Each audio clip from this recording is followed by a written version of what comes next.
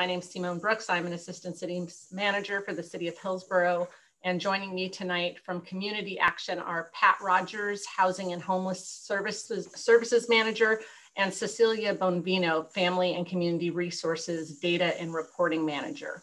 Also joining me are City of Hillsborough Senior Project Manager Justin DeMello and Project Homeless Connects Executive Director Kim Marshall.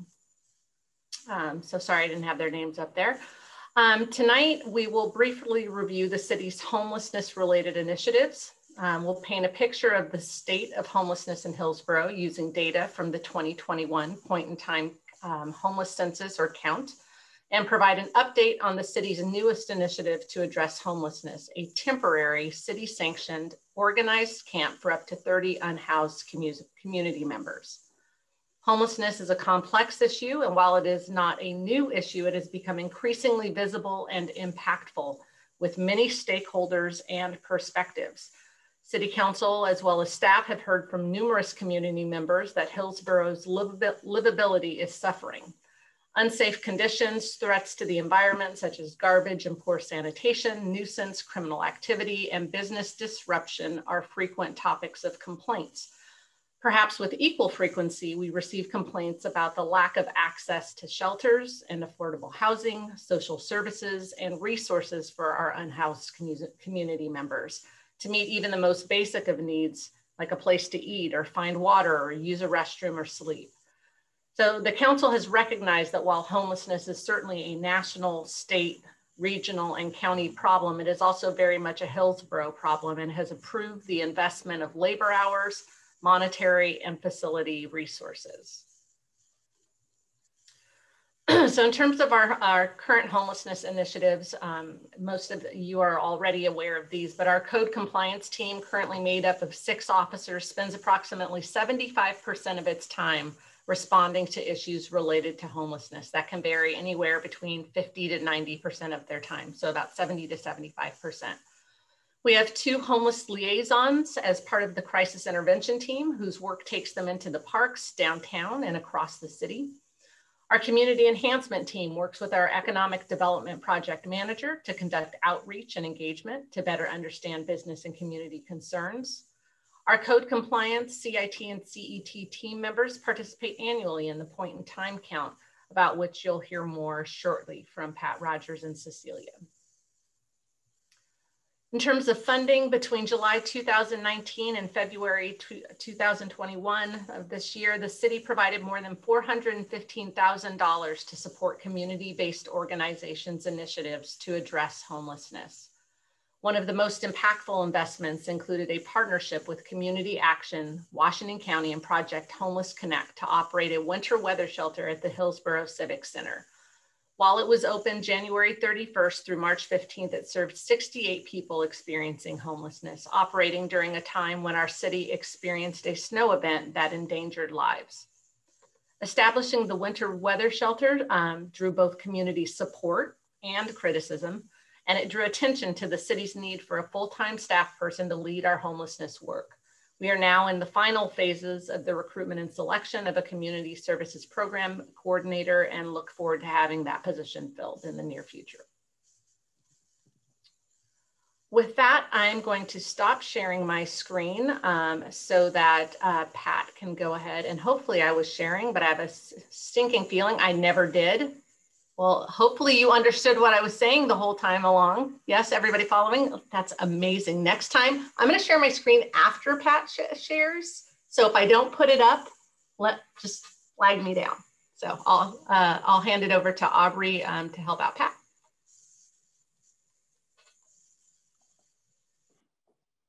Hello, and thanks for having me, council members, Mayor Calloway and Simone. If Aubrey could bring up our PowerPoint, please.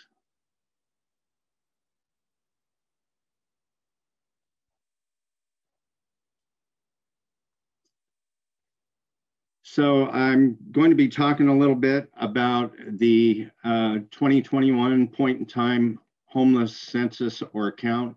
We conduct a homeless count every year in the month of January as mandated by HUD to receive funds to serve homeless persons with HUD funds. Each jurisdiction across the country must conduct a point-in-time count. So this presentation will cover a little bit about the planning process, a little bit about our methodology, the actual findings that resulted from the count, the data, and we'll focus on both the number of unsheltered persons that we counted, as well as the number of persons who presented as being homeless and entered the system and wound up in shelter or were in short to medium term rent assistance programs as a transition into permanent housing. Next slide. So the planning process really comes out of our year-round street outreach, Built for Zero street outreach convening group. That group was created when the Built for Zero campaign began back in December of 2019. Beginning in about February of 2020, regular street outreach began to be conducted through contracted service providers in Washington County. Some of them include Forest Grove Foundation, Home Plate Youth Services, Just Compassion of East Washington County, New Narrative Mental Health Services, Open Door Counseling Center, Central Cultural, Project Homeless Connect, and Community Action. In addition to that, we're supported by each of the municipal police departments, beginning with Hillsborough police officers, Mike Abshire and Rich Matriciano, and their sergeant, followed by Beaverton Police started attending our group, followed by Tigard Police. We now have Sherwood Police involved in regular discussions and street outreach and communications about where camps are and homeless persons are located. And then we hope to have Forest Grove involved with our group soon. Street outreach group identifies coverage gaps in Washington County throughout the year. We conduct, like I say, face-to-face contact regularly with homeless persons throughout the county. We know where they're at. We know where homeless camps are springing up, and we keep track of all that information. So the planning process for the point-in-time count naturally comes from that. So pretty much during the July and August period of time, the street outreach convening group debriefs the previous year's point-in-time count. We evaluate some of the must-haves for the upcoming count or the must-dos. Then out of that, around September and October, a steering committee is formed, which is comprised of mostly the same group in the street outreach committee and who are regularly conducting street outreach, but we find that it's necessary to create a separate meeting to effectively conduct the planning process. So during the period of time between September and January 27th, which is the official date of the 21 count, we review the HUD guidance on what they expect from each jurisdiction across the country pertaining to point-in-time count. We settle on our methodology. We settle on the type of collection tool we're going to use. In the past, that has been a paper data collection tool on a clipboard done through individual interviews with homeless persons. We determine the enumerator capacity requirements that we think will be necessary in the upcoming count. We create a training curriculum for all enumerators and a calendar for how the count will unfold. We identify the official point-in-time count date. So that can be any date in the last 10 days of January each year. And we also ensure that we have adequate coverage of the entire geographic area of Washington County. Next slide. So this year's count obviously was affected by the COVID-19 pandemic.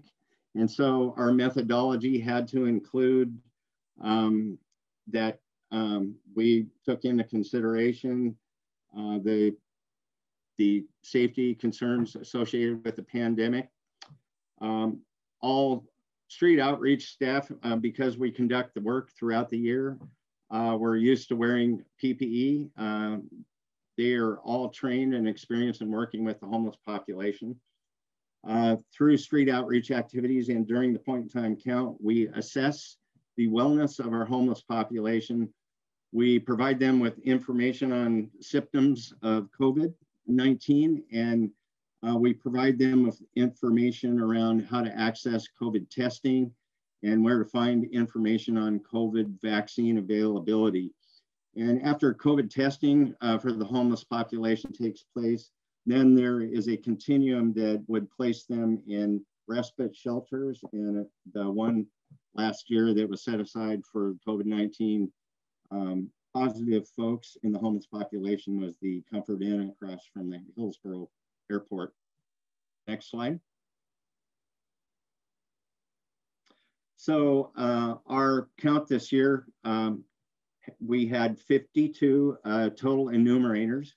Those enumerators included service providers from the organizations that I just talked about, municipal staff from each of the cities in Washington County, as well as police department personnel.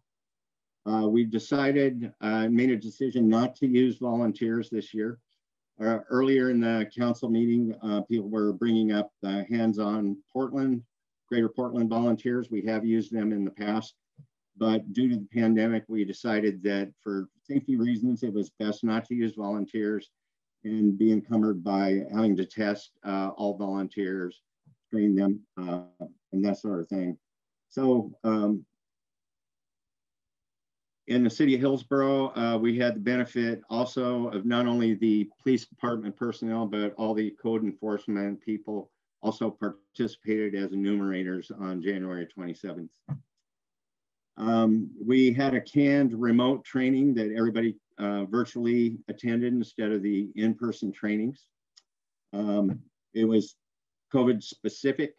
We conducted socially distanced interviews, and for the cities of Beaverton, Tigard, Forest Grove, Cornelius, Hillsborough, and Aloha, we covered all of those areas at the same point in time on January 27th, 2021. We had lead personnel from each of the municipalities coordinate counts in all of those individual areas. And then during the dates of January 28th through the 31st, we conducted counts in any gaps that were identified during our counting process and in some of the unincorporated areas of the county, such as Aloha and some of the pockets that are in between Hillsborough and Aloha. And outlying areas such as North Plains, etc. This year, late in the game, we moved away from using a paper form, and we made the decision to purchase some software from SimTech Technologies in the form of a mobile counting application that people were able to load onto their phones. And I'll talk a little bit about that in a moment. Next slide. So somewhere around the 28th of December, we made the decision to use the mobile counting app. Between January 4th and 10th, we set up the app in our systems and customized it to fit the Washington County geographic area. We identified geographic areas and grouped them within the app. We went through a testing phase of this point time count app between the dates of January 11th and the 22nd, at which time there was a 2-day no activity period where we created this firewall between the testing period where all of the enumerators were playing around inside the app and getting acquainted with how to use it. And then on the 25th of January, we activated the app live And from that point forward, anything that was entered into the app was part of what became the point in time count of 2021. Next. So the use of the app and experience, we will definitely be using an app in all future counts. And we hope to also include it in street outreach efforts on a year-round basis, a different form of the app from the same company. But it enabled constant monitoring of point-in-time count activities through a command center feature. So I was able to enter into the command center during the point-in-time count in Hillsborough and actually watch the entire count unfold from the Civic Center in real time across the entire county and watch the numbers increase. It had a GPS feature that enabled us to drill down into each interview that took place, all the way to the person's name that was being interviewed and the street corner in the county that they were being interviewed at. It was actually turned out to be a less intrusive experience for the homeless persons that we were interviewing. Like I said before, it'll be used in the future. So with that, we have the results that were gleaned from the 2021 point-in-time count. Cecilia Bonvino will be covering a little bit of the outcomes for you now. Thank you, Pat. Yes.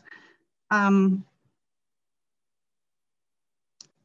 evening, Mayor and Council. I am Cecilia Bonvino. I'm the Senior Manager Systems Analyst for Community Action Washington County.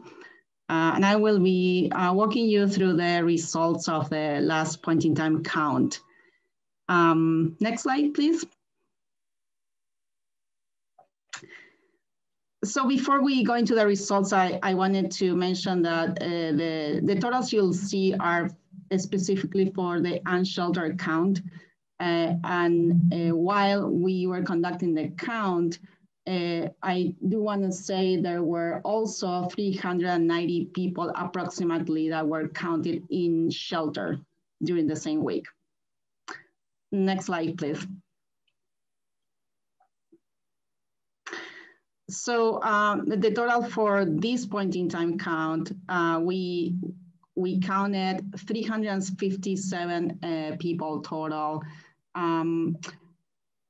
42 were considered chronically homeless, 15 reporting being veterans, 20 reporting being domestic violence victims, and 263 people reporting having a disability. The breakdown by region, as it was defined for the count, is, as you can see on the right, we counted 213 people in Hillsborough, 64 in Beaverton, 34 in the area of Forest Grove, Gaston, and Banks, 20 in Tiger, 17 in Cornelius, 7 in Aloha, and 2 people in Tualatin, Sherwood area. Next slide, please. For this year, the breakdown by race and ethnicity is as you see it here, and it is consistent with the breakdown we have seen in past point-in-time counts, which we'll see in future slides. Next slide, please. To talk a little bit about comparisons with past point-in-time counts, we have seen an increase in the number of people who counted since the point-in-time count in 2019.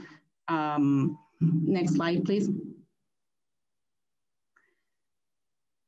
To look at some other factors and how they compare between the different point-in-time counts. There has been a slight decrease in people considered chronically homeless. We have also seen a decrease in people reporting being victims of domestic violence. The number of veterans has stayed steady between last year and this year. And the number of people reporting disabilities has increased in the past two-point time counts. Next slide, please. When we compare the past point-in-time counts and the breakdown in race and ethnicity, the breakdown in groups is similar. We have seen an increase in people reporting as white. And there has been a bit of a decrease in people reporting as non-Hispanic and a slight increase in people reporting as Hispanic Latinos. Next slide, please.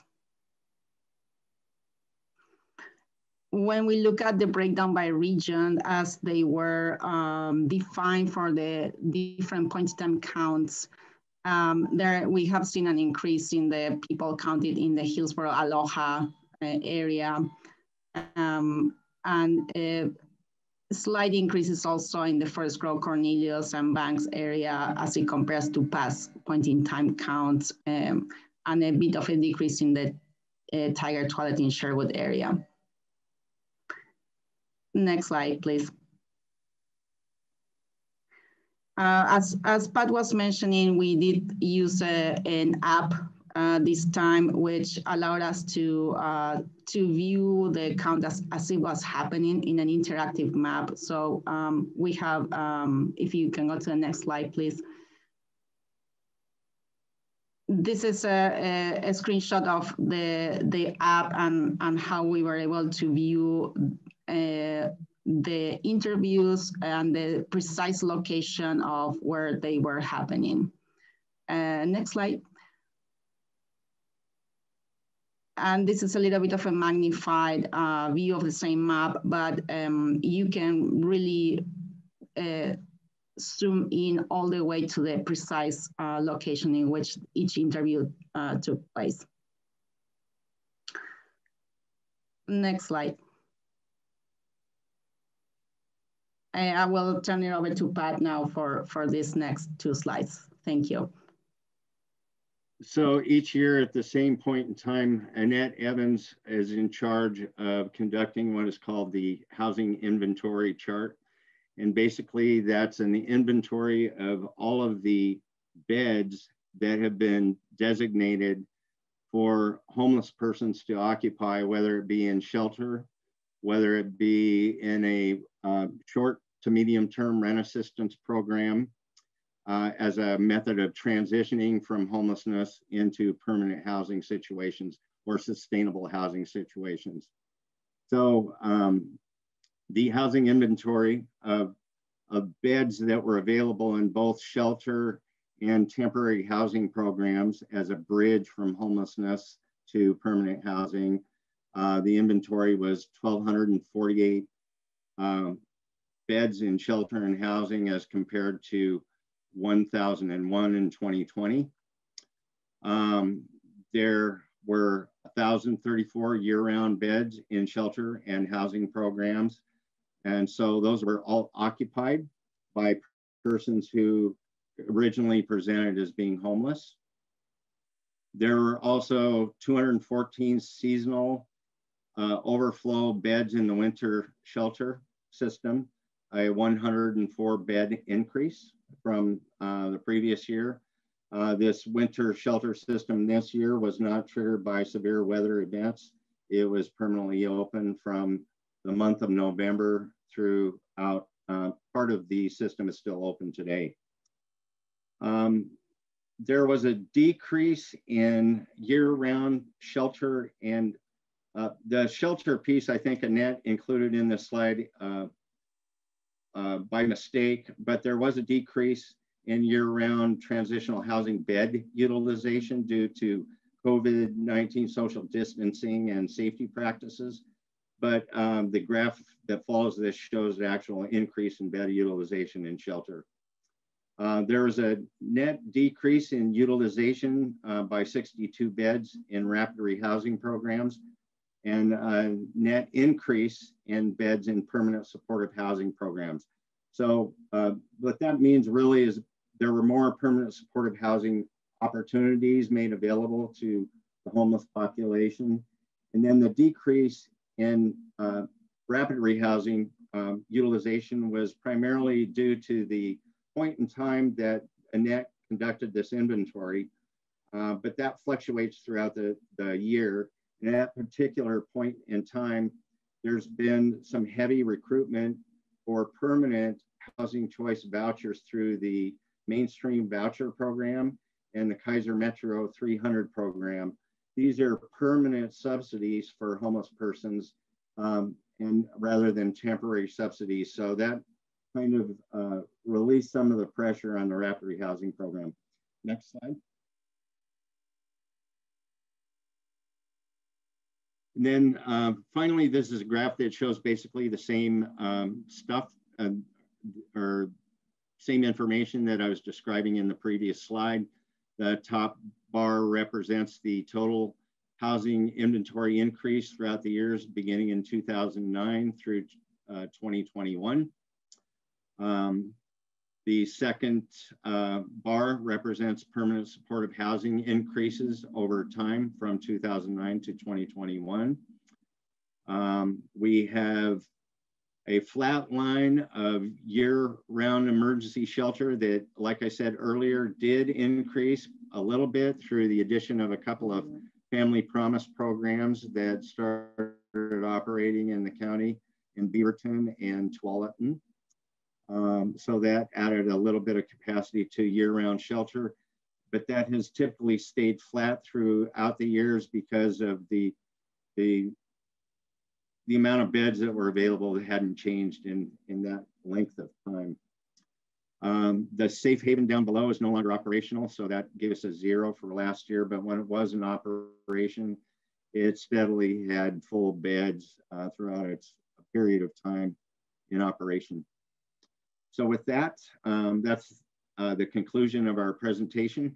One thing I'll say about this graph, this increase in bed utilization represents 1,034 people that would otherwise have been homeless had these programs not been in place. Thank you. Thank you, Pat. Council, do you have any questions for Pat or Cecilia? This is Councilor Van Beveren. The first thing that struck me was a disproportionate number of the homeless in our county reside in Hillsborough. And I wonder what factors are in play there to explain that. Well, I can only anecdotally answer that question or guess, but the visibility of homelessness is something that is supported in feedback we're hearing from all the municipal police officers. The Beaverton police are not seeing homeless encampments and visible homeless camping taking place in Beaverton at the same level that we're seeing in and around Hillsborough for whatever reason. I've been doing this for about 20 years. We've always seen a few more folks in Hillsborough than anywhere else in the county. And the only thing I can attribute that to would be that the county seat is in Hillsborough. And I think a lot of the processes that some of the homeless population are involved or engaged in, like the judicial system, et cetera, could be some of the reason why we see more homeless persons in and around the Hillsborough area.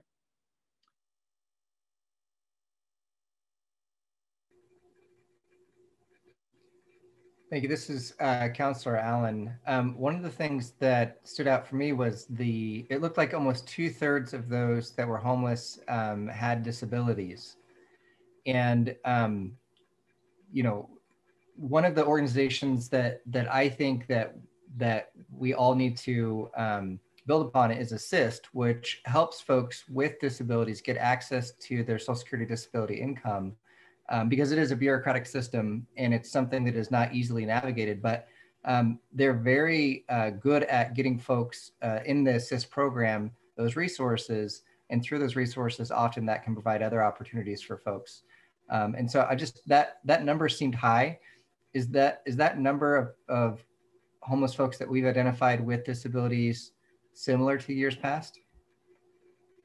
Well, like the graph indicated, it is gradually increased. The report of disability has gradually increased with each point in time count over the years. There could be a lot of reasons for that. Either there are just more people that are homeless due to their disabilities being a factor in their homelessness, or people are more willing to report that during an interview than they were in the past for whatever reason. Those could be two things that influence that. Yeah. Is addiction included in that disability number?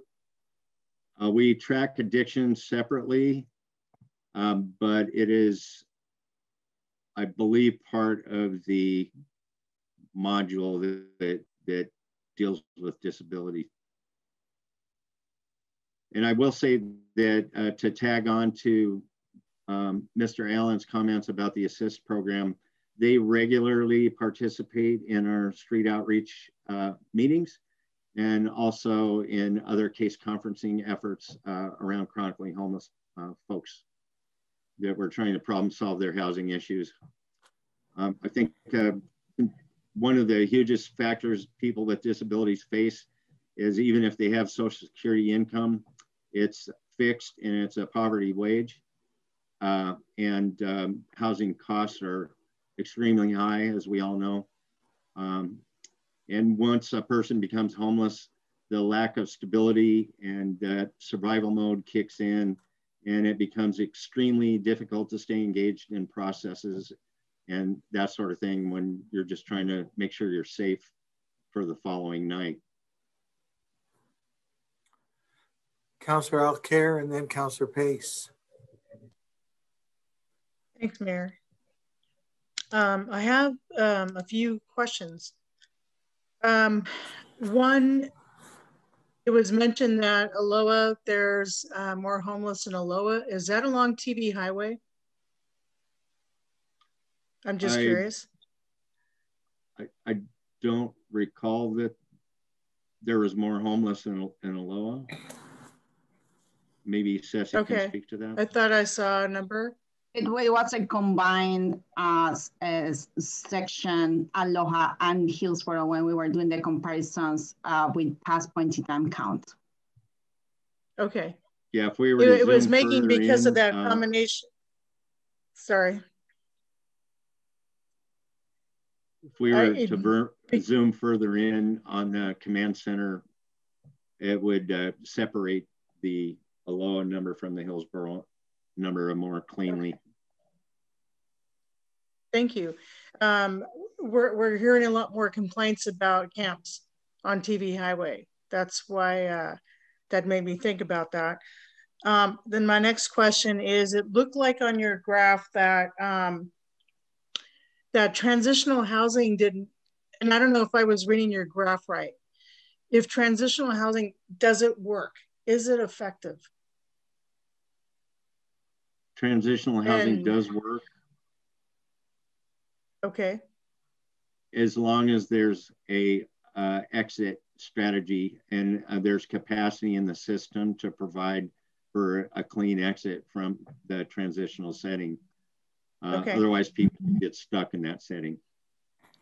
Thank you. And then my last question is, because of the nature of things coming together so that somebody gets housed is dependent on so many factors and different people, that it's often possible that there could be a deadline for somebody to get into housing that's like 48 hours away, only something happens and they get a parking ticket, or they get something happens where they've done something because of where they are, and they miss out on the opportunity to get the housing because they couldn't fulfill things they had to get done in the 48 hours. I don't know if I'm describing this right to you, but I'm just trying to think, like, how many people get stuck in that position where there's like hours away from getting a successful story, right, of transitional housing.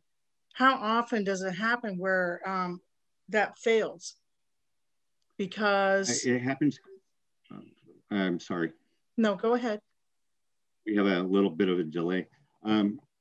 Yeah, it happens quite often. And whether or not a person has a place to be stable each night is kind of a factor in that. If there's a lack of stability, or if a person is out camping in an unorganized camping situation, their day-to-day schedule is very disorganized, and that influences that.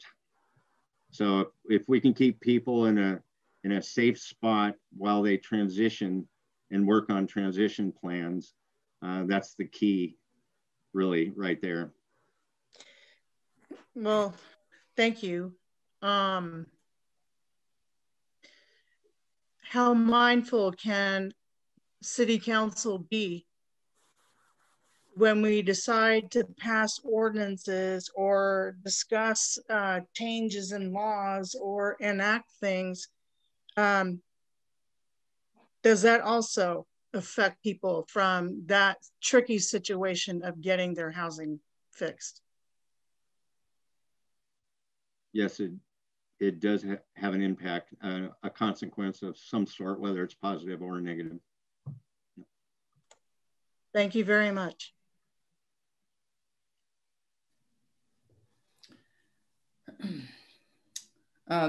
Hey, thanks for the briefing, Pat and Cecilia. I really appreciate it. This is Councilor Pace. I have a couple of questions for you. I also want to say thanks for having addiction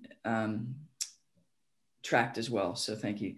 I was wondering if you tracked LGBTQIA plus folks. The standard number is 40% nationally of homeless folks are LGBTQ because they get kicked out a lot of where they're living. So I was wondering, by any chance, was that part of your count?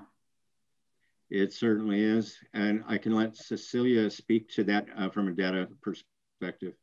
Thank you. Yes, we have included that information in past counts, but we were not able to do it this time around. Okay. If possible, the next count, if you could include that, that'd be great. Absolutely. And the reason is that we were deploying this app for the first time, and there was not really time to work on custom questions, and that was one of them. Unfortunately, was left out. Yeah, thanks for even entertaining it. I think it's just important to know when we're talking about services and different services. And then Pat, you mentioned that you thought maybe the reason for I thought the increase was really large, from like 100 to 220 as far as the number of homeless in Hillsborough, Aloha. You thought it was where the county seat. Do you think there's any other reason for that? Because that's an incredible increase. Well, when I said that was an anecdotal answer, sure. And that's based on what I've witnessed over a 20-year period. I see. Just access to service. Yes, but the dramatic increase over the past year or 2 years can only be explained by the dramatic increase that's also seen in the Portland area, in Multnomah County, everywhere else. The cost of housing is just kind of what is feeding the homelessness crisis. And temporary subsidies used to work because there was this ideal type of homeless person that you would serve, and they would go to work eventually after they were stabilized and such. And a lot of the folks we're seeing camping along TV Highway and that were at the McKay Creek camp are folks that full-time employment probably is not in their future. And so they'll be on fixed incomes if that is achievable for them. And they'll be limited in their housing choices due to that fixed income. So we're hopeful that the supportive housing services dollars that are coming in to the county will help resolve a lot of that. But that starts on July 1st, and it'll take some time for all of that effort to roll out. But we're we're hoping that that is the thing that will sort of resolve a lot of what we're seeing out there. Okay. And my last question is, do you know, did you by any chance track if any of them had access to COVID shots or were even interested in that? I think that'd be very difficult for that cohort to get to shots, but I was just wondering if you tracked any of that, interest, access, et cetera. We did not track interest. Okay. We just gave information on how to access, right. And there was, just like the rest of the population, there was a number that wanted to access that and others who refused.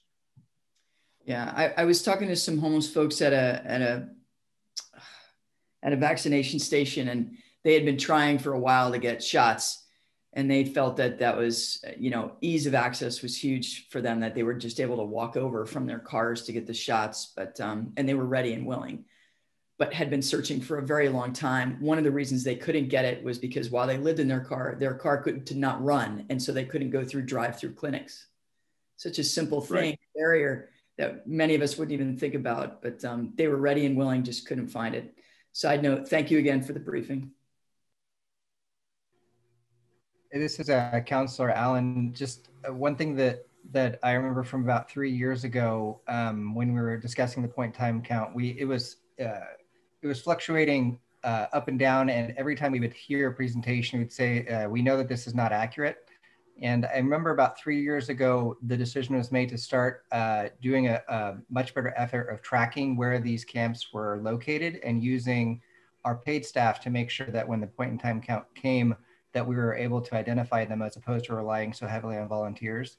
So I don't know if that plays a little bit into us being able to get a really strong point in time count on that specific date. But I just remember a couple years, like 3 years ago, it was a big discussion. Well, each point in time count is limited by the capacity you have in a given point of time to reach as many people as possible. So there's inaccuracy inherent in that, just having to do something at a point in time. But one of the things I was discussing earlier was the year-round daily street outreach efforts that are taking place right now are kind of informing a lot of that. There are also discussions at the county level around encampments, where organized encampments are starting to pop up, whether they're on county property or whether they're on private property, dictates what kind of response can be made.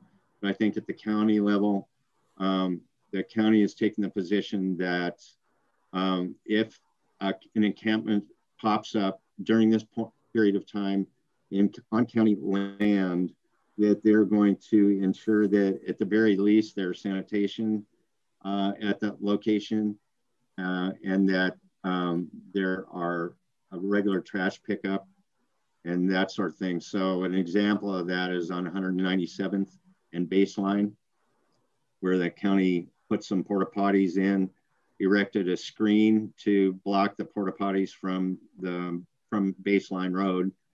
And then also they have hand washing stations and regular trash disposal pickup.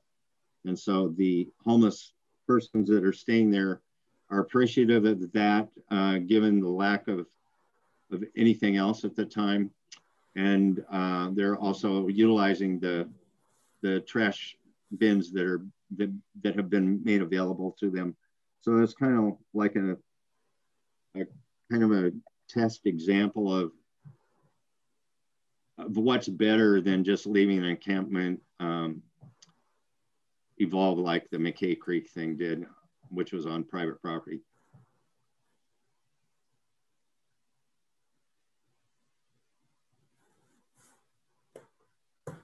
You know, it's not my turn to talk yet, but I wanted to chime in on Councillor Pace's questions. Hi, Kim Marshall with Project Homeless Connect.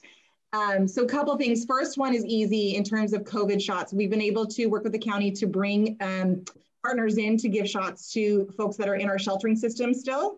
So that's really helpful, and also to our day center.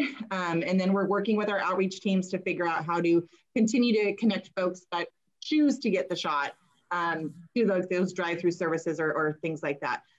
And then your other question about the increase of number in Hillsborough. So it's going to be a two-parter. Part of it is you guys need to pat yourselves on the back because you guys were champions. You championed our day center, which means we had more people in downtown Hillsborough. You championed the Civic Center opening up for those severe weather 6 weeks. And then McKay Creek, where we successfully, unsuccessfully, did our best to have people shelter in place where they were camping because of COVID. This allowed us to build a relationship with folks over that timeline and then know where they were and be able to pinpoint using this great technology that Cecilia has helped put in place in this county. So I think that it's not necessarily a, if you build it, they will come situation. It's, you have to remember, so many of our partner agencies closed down. They had to shut down. They needed to do what was safe for their staff and make those decisions. And we fully understand that. We didn't. We made a decision in March of 2020 at Project Homeless Connect to stay open and continue working and make sure that people had a safe place to go. So we were able to engage them at the day center, do the Civic Center, our other shelters here in Hillsborough, plus in the engagement with the folks at McKay and some of that. So I don't think it's surprising that we saw that increase in Hillsborough this year. It's because we responded to COVID in some ways, and you guys championed some things to make sure that our friends were safe. Right. Kim, I appreciate you saying that because I've heard if you build it, they will come. I've heard that a lot, right? If you build it, they will come, and people tell me no. Other people say, absolutely. The more services that we offer, the more people will show up. And you could look at that two ways. You could say, well, they need the help. Let's help them, right? They're humans, they're our neighbors, right? We should help them. Absolutely, but I think we learned, particularly with this past severe weather shelter season, where COVID required us to have consecutive days of shelter in regions throughout the county. And we learned from our wait list that folks were very clear. This is my home base. I want to be in Tigard. This is my community. So that's the shelter I want to be in. I don't care if there's not an opening, here. I don't want to go to Hillsborough because that's not my home base, or the vice versa. Hillsborough is where I am. This is my home base. I consider this my community. These are where my friends are, and I access services this way. And this is where I want to be. And it only emphasized for me that saying truly it doesn't work. If you build it, they will come. Our friends aren't as transient as we sometimes, make them out to be. They have communities as well, and they want to stay in those communities. Sometimes it's out of necessity to move to a different community for services, depending on what's happening. But for the most part, they'll stick to their particular regions. I appreciate that insight. Thank you. And also kudos to you as a social impact leader, nonprofit leader, for staying open. I know it wasn't easy. So congratulations on doing that and for continuing your service. I appreciate that. We were protected, and none of my staff, and honestly, you guys, if we want to talk about it, very few of our homeless friends had COVID as well. And we just know, as many of you know, we want to serve people well and make sure that this marginalized community is seen and known. And so we'll do whatever it takes. Right on. Thank you. Councilor Alcare. Hi, Kim. I want to ask you a question. And what can we do as a council outside the box? What could we do that we're not thinking of that could make a difference? You're stealing my show. Or I'm stealing Simone's, I'm not sure. You guys are doing it in a lot of ways. I mean, one of the things that's so fantastic about the city of Hillsborough is that you do champion things, and you guys are having these conversations, and you're taking the hard stuff from your community at large and listening to the voices and asking that question. It's so important that at least we're talking about it. And so I know in Simone's next slide, she's going to highlight some things that need to happen. And I think that she's right on with some key things that the city needs to be looking at short-term and long-term. And one of those is going to be Wood Street that we're going to talk about.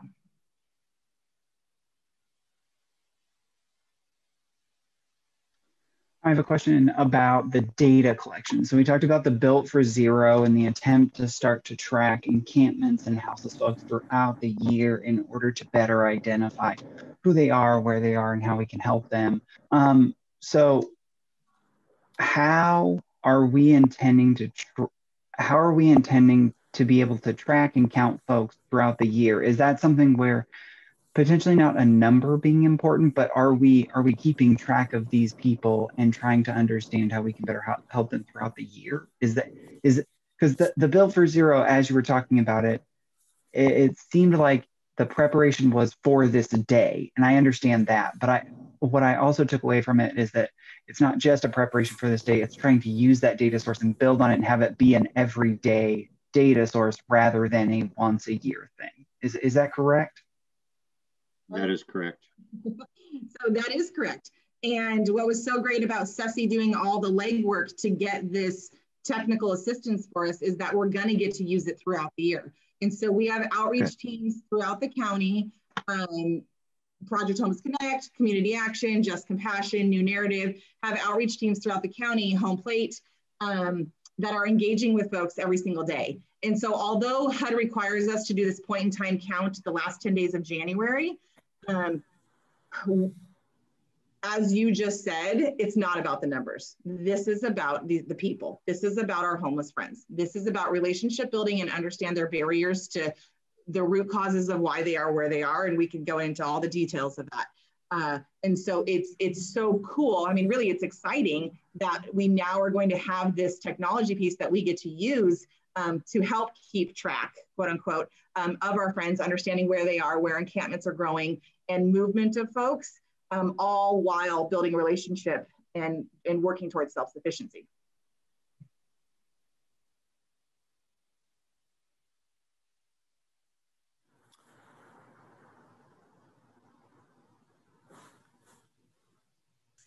Okay. I'm trying to leave it open. I'm letting you control this show, Mayor. Oh, bless your heart. Thank you. So, he's way past his bedtime. I guess I want to make sure that council has the opportunity to ask questions before we turn it back over then to, Simone and presenters for, for additional comments.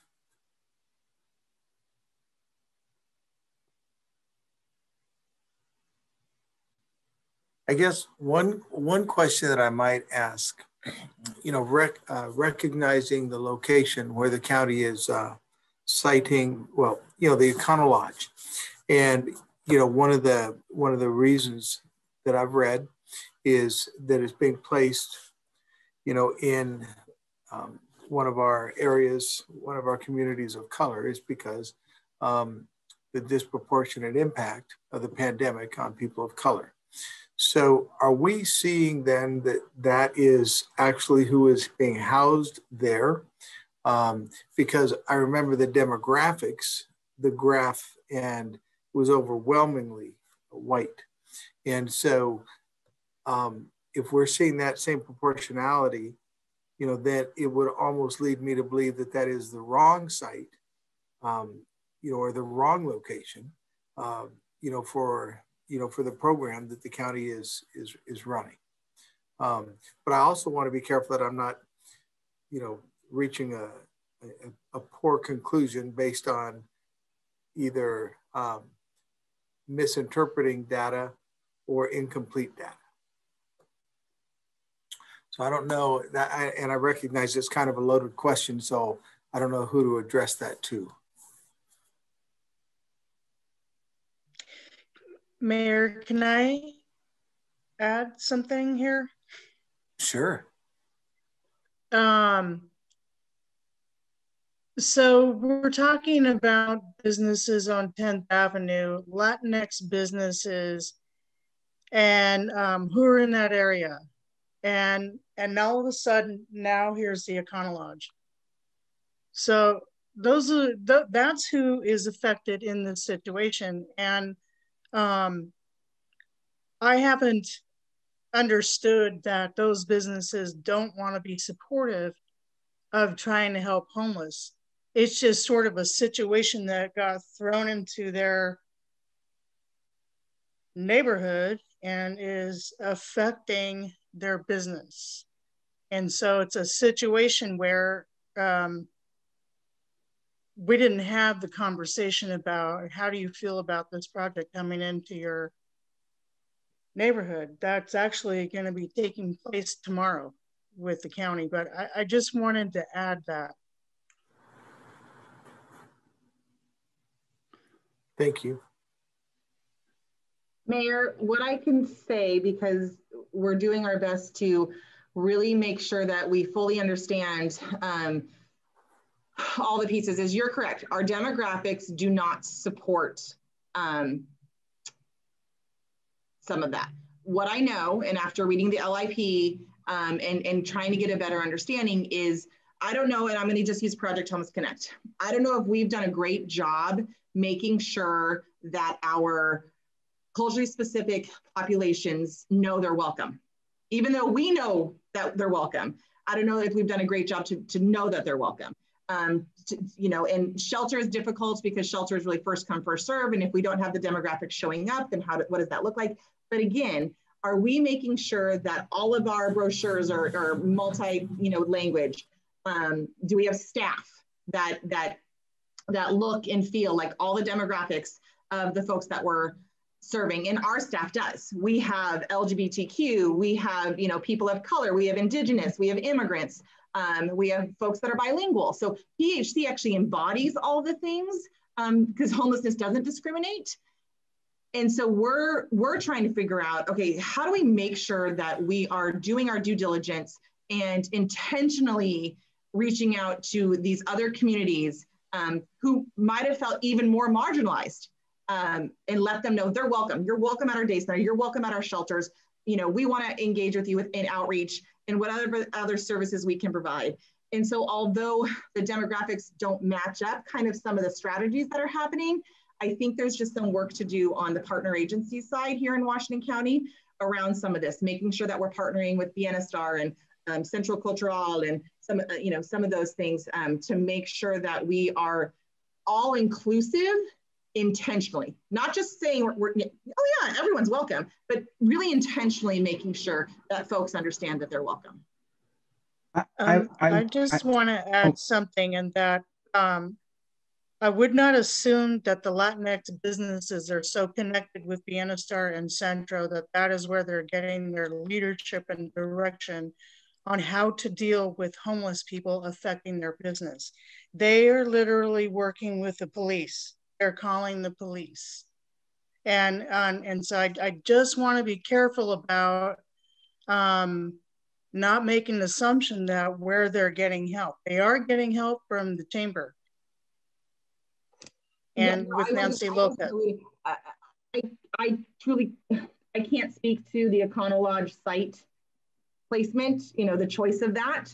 I can just speak to the other side of it around our intentions of trying to be completely culturally specific and inclusive of everyone in the work that we're doing, because again, homelessness doesn't discriminate. I will be on that call tomorrow night, Olivia, because I think that community has a voice and they should be heard. It's so difficult. It's so difficult to do the good work and to get everyone's voice and make all the right decisions. You guys are in a very difficult position in all the things.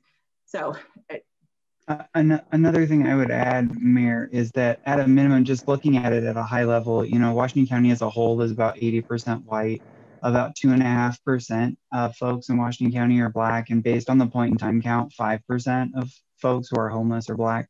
So it's one of those where there are disproportionate racial impacts in our point in time count. I know that the white, there was ethnicity, and then there was also other. So I'd be curious to dig down. I'm not sure it's safe to say that showed it was a predominantly white homelessness problem in Washington County, whereas the county was saying it was it impacts people of color. I think that the count of Black folks who were homeless, I think, was indicative of that, of 2.5% of the population, yet 5% of the If I may add something to this discussion, the number of white versus the ethnicity plays a big role. A lot of Hispanics, Latinos also check the white box a lot of the times. This, a few things, this is not only self-reported, but also is following the breakdown of race as it has been set up by the federal government. That is not including multiracial. So the options are already limited. That means people sometimes will report and the interviewer will have to fit that person within one of the boxes available in the form. So that that means we are seeing a partial view of the real picture. Cecilia, this is Olivia. So are the two options that somebody could check that they are white, non-Hispanic, or that they are white and that they are Hispanic? They can check both, or they can check one or the other. But that's not really true representation of who Latinx is. They're not white. I'm not white. Right, I guess that's my point. There is no other alternative for somebody in the Latino community to say the race that they are part of. Thank you.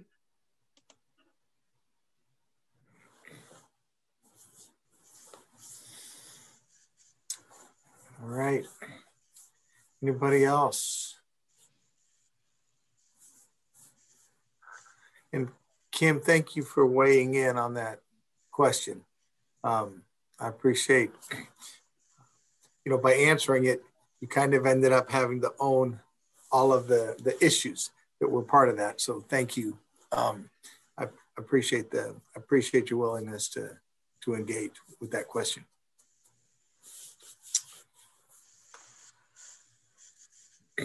Okay.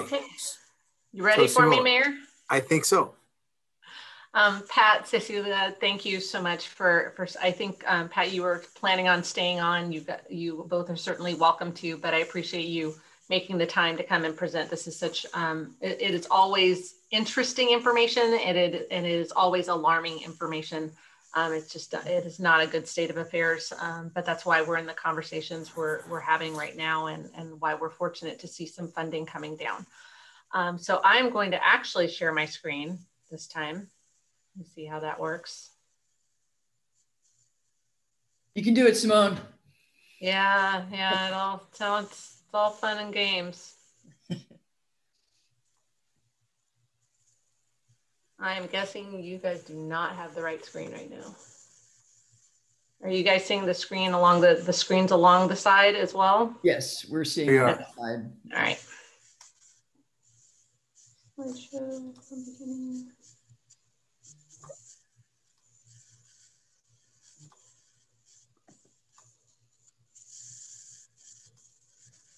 There we go. Now you have a full screen? Yes, thank you. Okay, so these should hopefully look familiar to you. These are 3 of the City Council priorities that you established in February. 3 of many, but these are the 3 that are related to homelessness. And I've highlighted the 2 that led to our current project. So just 2 days after the council retreat, city staff connected with 2 of our community partners, one of whom is on this call, Kim Marshall, and also Catherine Gallion from Community Action, met with us to identify possible short-term and long-term interventions and initiatives to address homelessness here in Hillsborough. So some of the interventions that we identified together as something that we wanted to pursue and continue conversations about were a day center, a year-round shelter that would be co-located with a day center, overnight camping site, and a 24/7 camping site. For a shelter, day center, or co-located facilities, we estimated that site identification, community engagement, property purchase, facility renovations, coordination with the county and community partners for supportive housing services operating funds, and facility management could require a year or more easily. So while this work continues, it is very much in its earliest stages, and we're looking forward again to bringing on board the community services coordinator to kind of shepherd those efforts. In contrast, the development of a sanctioned overnight camping site, or either 24/7 or overnight, could be accomplished in a much more reasonable time frame, particularly as staff had already identified city-owned properties for consideration. Availability of city-sanctioned campsite paired with an ordinance to regulate time, place, and manner also would equip our police officers with a more reliable law enforcement tool. I know you have heard, I believe in public comment or earlier on, about just some of the limitations about what some of our officers can do. And I'll talk a little bit more about that later. And then I think both Chad and Andy are on the call if any questions come up as I move my way through this. A sanctioned overnight, lost my mind here. So currently, I want to make sure that I don't mess up the Martin v. Boise decision. So hold on, Chad, hold on tight. Currently, our police and economic development departments receive complaints about unhoused community members laying down or sleeping or sitting on sidewalks in front of businesses and doorways and homes, and establishing camps in neighborhood parks. I know you hear about that in other public property. This is oftentimes due to a lack of alternative options. So the co-occurring implications of COVID-19 pandemic, limited affordable housing, a lack of supportive housing services, and the Martin v. Boise decision have limited the tools that are available to our officers to address these types of community concerns that then become chronic. So are people familiar with the Martin v. Boise case? I can only see some of you at this point. So if you are not and you have questions, they'll have to be oral. Could you at least describe it in like high level term? Chad, can I get you to jump in? I don't want to get it wrong. Sure, absolutely. Again, Mayor, members of the council, Chad Jacobs from the City Attorney's Office. In short, in a very high level term, what the Martin v. Boise decision decided, it was a Ninth Circuit case, and it basically decided that you cannot criminalize the act of being homeless by prohibiting people from engaging in the basic human function of sitting and lying down when you don't have another place, such as a shelter bed, for them to go to do that. So if you don't provide a space for individuals who are experiencing homelessness to sleep at night through a shelter bed or otherwise, then you can't have a prohibition within the city that says you can't sleep overnight anywhere within the city. And that's the very high level. There's lots of nuances to it. As Andy can explain as well, there's a House bill going through right now, House Bill 3115, which will also require cities to update their codes to create reasonable regulations to basically come into compliance with the Boise decision. So these are all things that the city is currently working on, and ordinances will be coming to the council in the near future to address those issues as we get more clarity as House Bill 3115 moves through the legislative process. I don't know if you need more than that. I'm happy to answer specific questions, but that's sort of a high level overview. Chad, this is Olivia. Mm-hmm. So based on that law, can we move people? Can we ask them to move, or do we let them stay? I want to know, because I think our police have been in a position where they've had to ask people to move from where they are. So two answers to that question, Councilor Arcare.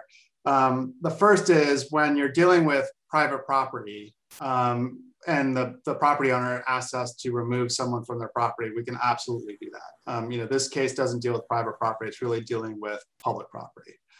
The second answer is, yeah, we can move people from specific areas of public property as well, but we can't enforce a prohibition of basically no camping in the city at all. So part of what the legislation or the ordinance that, you know, the city is working on right now is trying to determine locations within the city where overnight sleeping would be permitted if shelter beds were not available. And so that's part of the process that you have to go through, but it doesn't mean that you have to allow it anywhere in the city on any public property. So for example, if we wanted to maintain the limitation on sleeping in parks overnight, we could do that as long as we provided some other area of the city on public property where individuals who are experiencing homelessness could sleep. Thank you. Anyone else? Okay, I'm hoping you're not waving at me frantically. So thank you, Chad. So so there were two types of camps that we've had on the list. So the overnight camping site and a 24/7 camping site. In terms of the two types of camps, an overnight camp lacks stability. So essentially, will I have a place to stay and keep my belongings? It limits the ability of community partners to consistently connect and to build trust. So the people at the camp may vary, and when they come, they may be sleeping if it's overnight rather than actually engaging with services. And it can also create more foot traffic in and around the area neighboring the camp. So although the Wood Street site is a temporary site, it is the intention is for it to be 24/7. And it is the preferred option because it allows it to be a safe, stable place to sit, lie down, sleep, store belongings, and probably most importantly, have access to both the basic services and social services. So we're at that point now where we're actually talking specifically about the site itself. So for that, in terms of site location and design, I am going to turn it over to Justin DeMello. And Justin, I'll get your slide up here in just a sec. All right, thank you, Simone, and good evening, Mayor and City Councilors. I'm happy to share a little additional specific information about the Wood Street Camp site and some of the elements that have gone into shaping its design. So the area that we're looking at is an undeveloped grass field located between two city-owned facilities, and that's the materials and equipment storage yard used by the water department to the west, and the fire and police training facility located immediately to the east. So our neighbor to the south is Jackson Bottom, property owned and maintained by Clean Water Services, and we've been in communication with them regarding the project. The field is bounded to the north by Wood Street itself, and the field sits back a little bit from the road with a row of pretty dense and tall blackberries that provide some visual screening from Wood Street. Our nearest neighbor to the north is Knife River Concrete, and our second nearest neighbor down at the end of Wood Street to the west is Lakeside Asphalt. There is a residential community of about 20 properties located to the east down Wood Street as you approach the highway. The nearest home there is about 2/10 of a mile from where the camp is proposed. And in respects to transportation and traffic, Wood Street is a relatively lightly traveled roadway overall. However, it has a pretty high volume of heavy truck traffic coming to and from Knife River and Lakeside. And down where the homes are at the east end, there are no sidewalks or pedestrian infrastructure. So that's one of the challenges of the site would be related to transportation. Looking at the camp design, we incorporated feedback from Kim with PHC, as well as some of our internal stakeholders in the police department, the fire department, and with risk management. and to develop a layout that really meets the needs of all those stakeholders. And I think that we are really there in terms of having a design that meets the needs of all of those groups. As has been highlighted, everything about the camp is designed to be temporary. So it's a lot of vendor support for providing things like portable toilets, hand washing station, garbage service, things like that. It's all designed to be temporary, and we're hoping to be able to set up the camp with nothing more than a temporary use permit.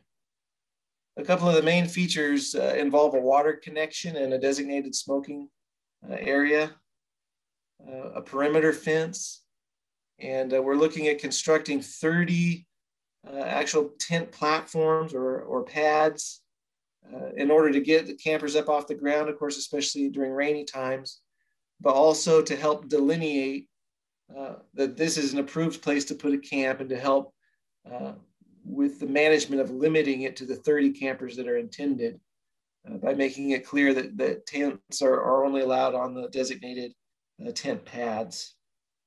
And one other piece of information I just would like to pass along. I know we heard earlier from Laura Pullman and Kelly Emmons in the public comment period. But I just wanted to convey that we did reach out to the community, everything south of the train tracks and west of the highway. And I think Kim's going to, or rather Simone's going to touch on that in just a minute, I believe, what the communications outreach has been.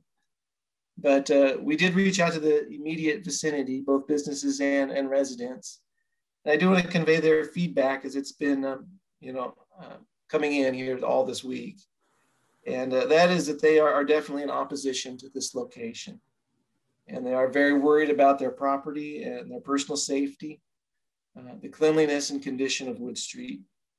And many have shared pictures and personal accounts of property damage, vandalism, garbage, drug needles, and the like.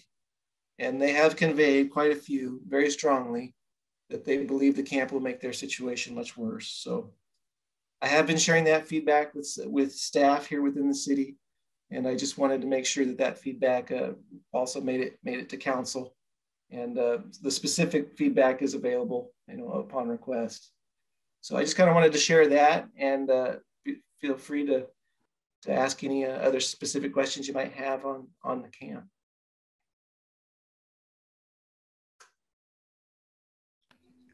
Or if not, I'll turn it back to Simone. I have a question. Actually, Justin, I do have a quick question. So, police behavior, right? And so the behaviors that you just mentioned, such as, drug use, that's not going to be permitted if this site is approved. Am I correct? I might refer that to Kim a little bit, but my understanding is not within the camp. The camp itself would be an alcohol and drug-free environment. But I think the concern of the neighbors is the level of control for those that may be, just outside the fence.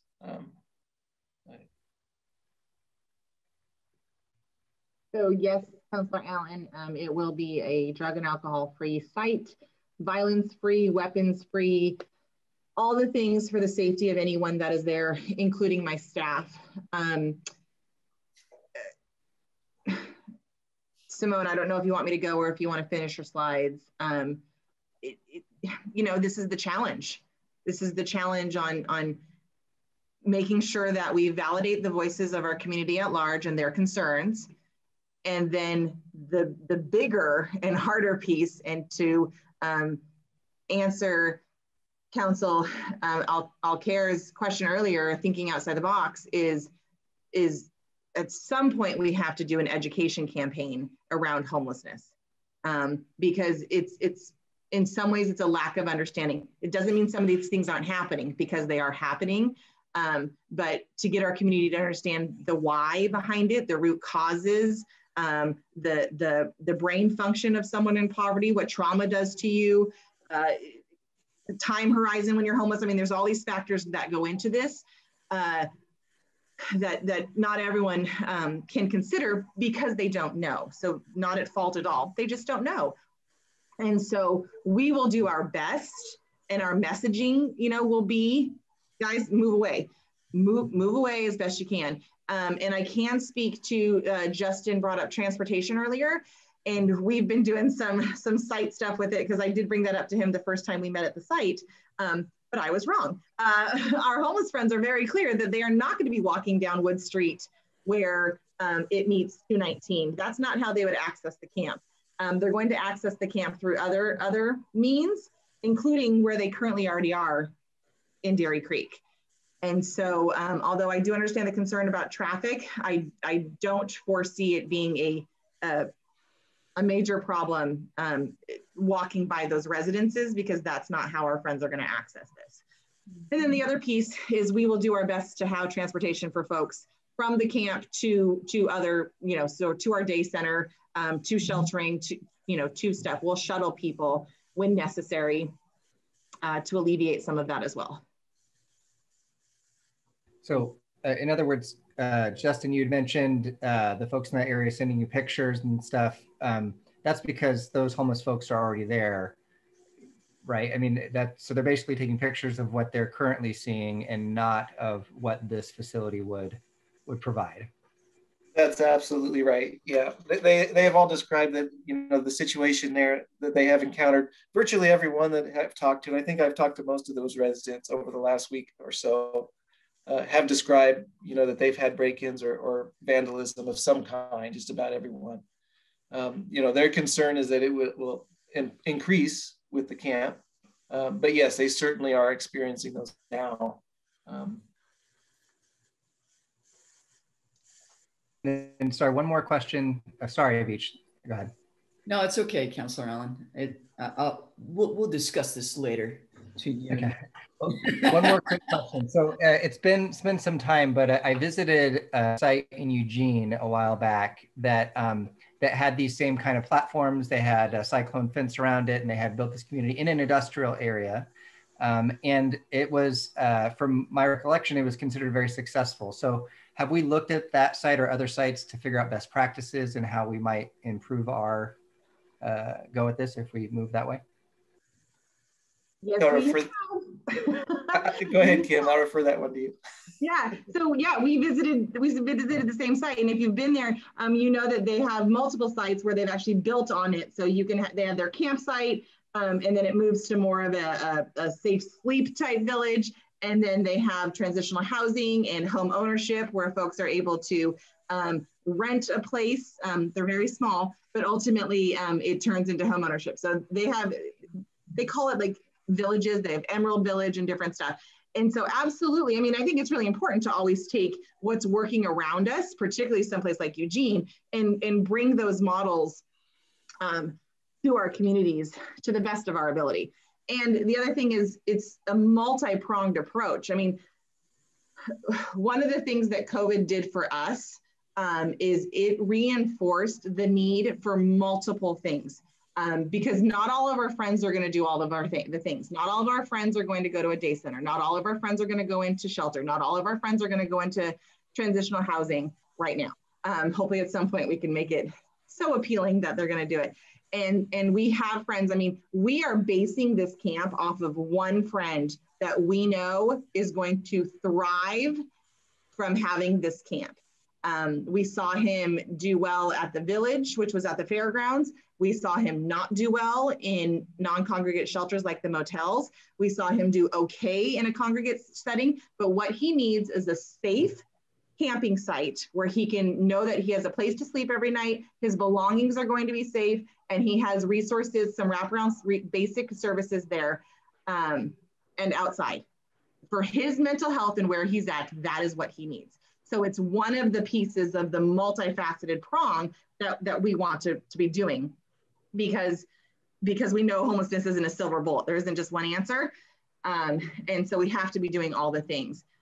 And so, I mean, I guess most of you know me. The question is, yeah, I mean, there were break-ins and vandalism. Are we sure it was our homeless friends?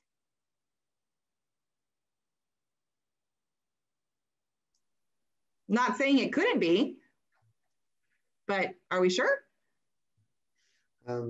This is Councilor Van Beveren. Could a case be made that creating a setting like this that's managed and clean and supervised actually alleviates some of the problems that the neighbors have had with homeless people. Let's say if they are the homeless people that are creating this mischief, if they have a place like that to stay, they would have no need to go into the neighborhood and camp and that sort of thing. It seems to me, I don't know, but have we made that case? In respect to these residents, I don't think that we really have had just yet really too much of an opportunity to make that case. You know, they heard about it just a short time ago, and their reaction was they don't like it. You know, we're trying to get a meeting set up with them over the coming weeks where we can start to talk more specifics and make some of those cases and outline maybe some examples from other communities that have worked. But you know, we've just got to get to that place where they're willing to have, you know, that level of conversation and to talk about things that can be done with implementation to make it a success versus just not wanting it, which so far is the feedback that we've gotten. So maybe real quickly, and we can come back to questions that that Justin can answer and Kim can answer, because I know, Kim, you're going to give us quite a bit of information about how things will function. But I think it might be a good time to just talk about what communication has happened thus far. So the communication went out to those property owners, those residences and businesses on May 10th. So those were mailed out on May 10th. And that red area there is what Justin was referencing previously. So those are the folks that we heard from today and who have been contacting Justin quite a bit. Thank you, Justin. I know this isn't even your job anymore, but thank you for hanging in here with us. And then May 17th, what day is today? So that would have been yesterday, happening in Hillsborough. Website, social media channels are all about Hillsborough, Facebook group, all of those mediums received the information about the site, about the work session, and about the city council meeting and the ability to provide public comment. And then today, the letters were mailed out to that larger area where the boundary is in blue. Ciudad de Hillsborough Facebook page also received the information. And again, the city council work session is being recorded now so that it can also be placed on our YouTube channel so that people can access it at a later time or date that's more convenient to them. So that'll be posted May 19th.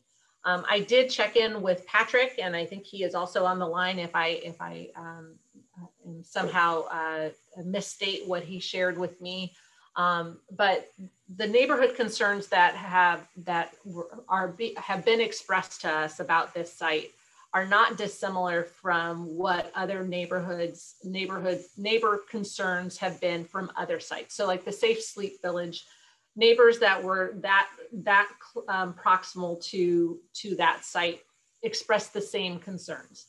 Same thing for the winter weather shelter, same thing for the Salvation Army emergency shelter. So the concerns are these aren't new concerns. They're new to these individuals in terms of expressing them relative to a site, a site related to homelessness.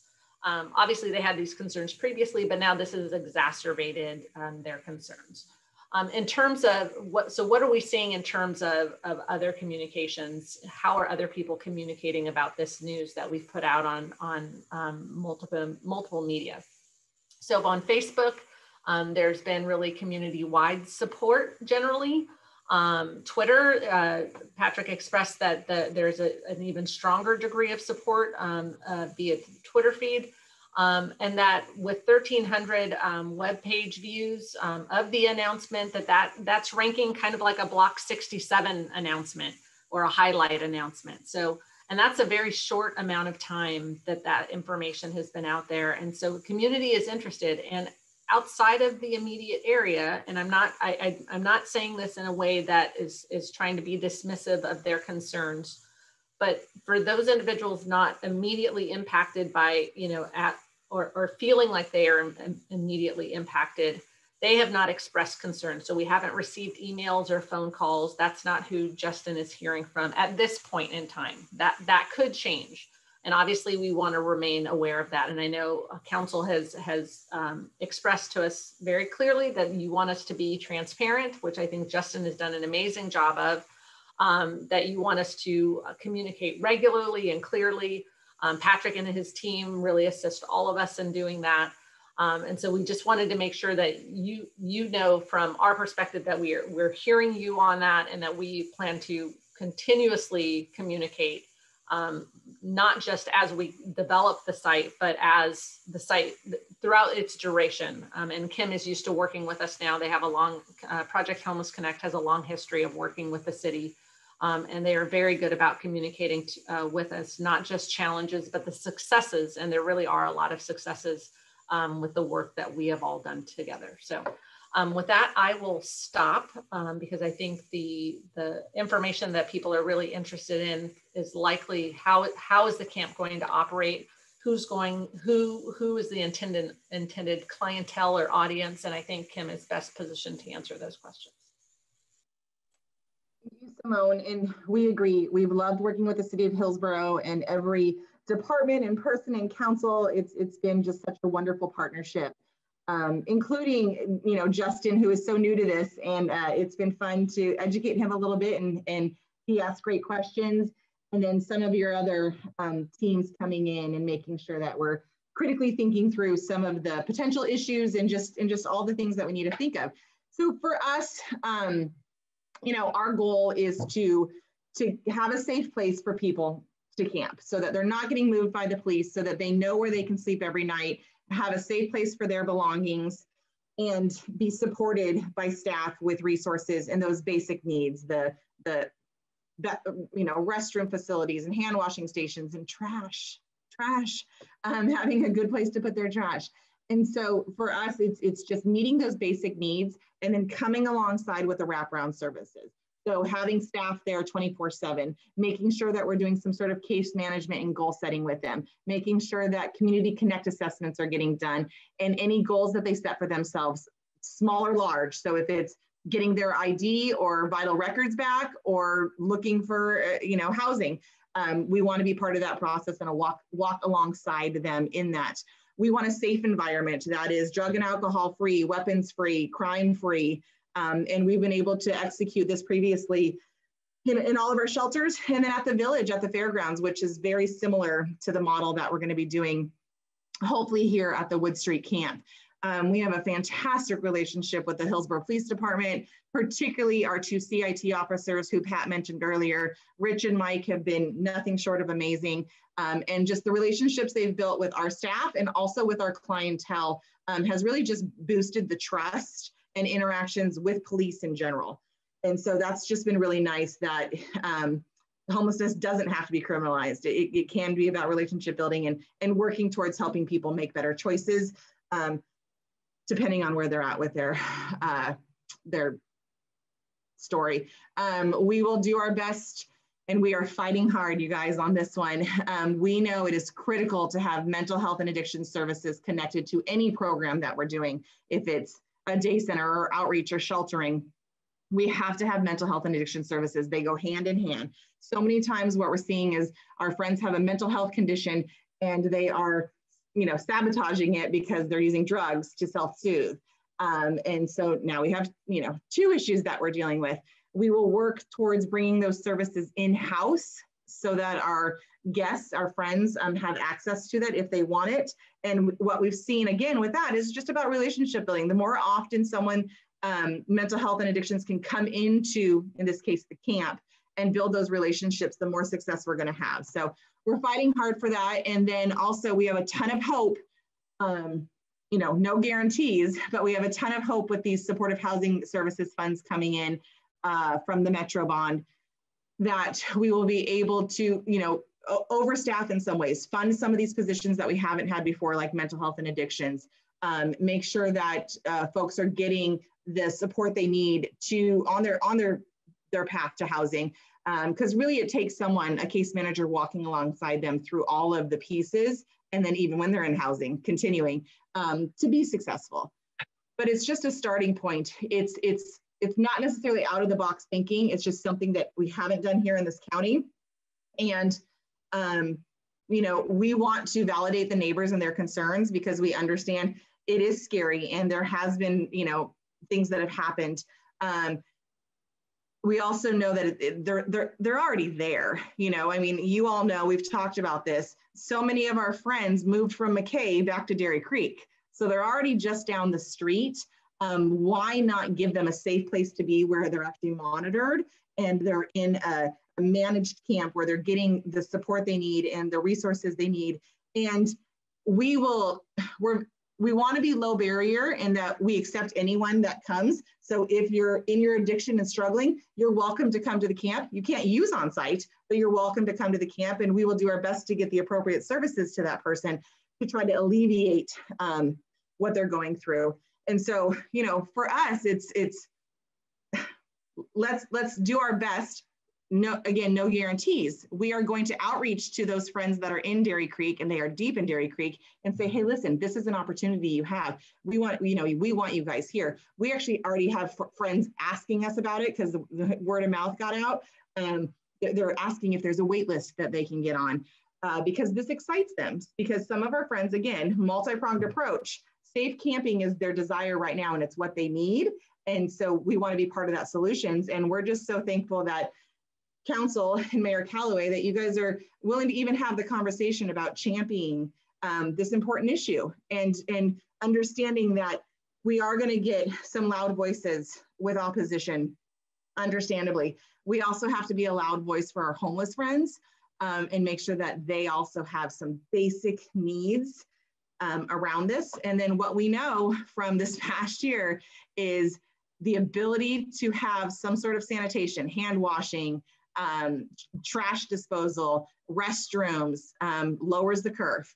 COVID did not go rampant in our homeless population. And I think it's because places like the city of Hillsborough championed shelter and day centers and those types of things. So I will take any questions. I know that was a brief overview, but I do appreciate spending, you know, very late Tuesday night with you all.